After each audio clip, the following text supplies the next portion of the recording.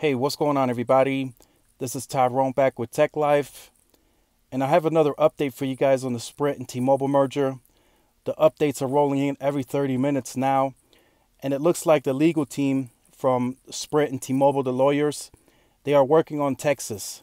They potentially are targeting Texas to flip, and once they get Texas to flip, they think the other states will follow, and the only states that they won't be able to flip are the lead plaintiffs, New York and California. So it is looking like if they can get Texas to flip come December 9th for the trial date, the only two states that are going to be against this deal are California and New York. Money-wise, they have the deep pockets, so they could proceed with the trial. But is that going to really weaken the case, like so weak that they may pull out prior?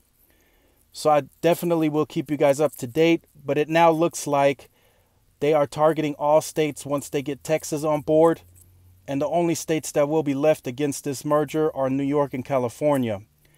So definitely stay tuned to the channel for more updates. They are rolling in quickly, so I will leave this in the description down below so you guys can check it out. If you're new to the channel, make sure to like, share, and subscribe, and also hit the notification bell so you're notified when I upload content like this. Also follow all of my social media outlets for more updates. This is Tyrone with Tech Life, and I will see you guys in the next video. Peace.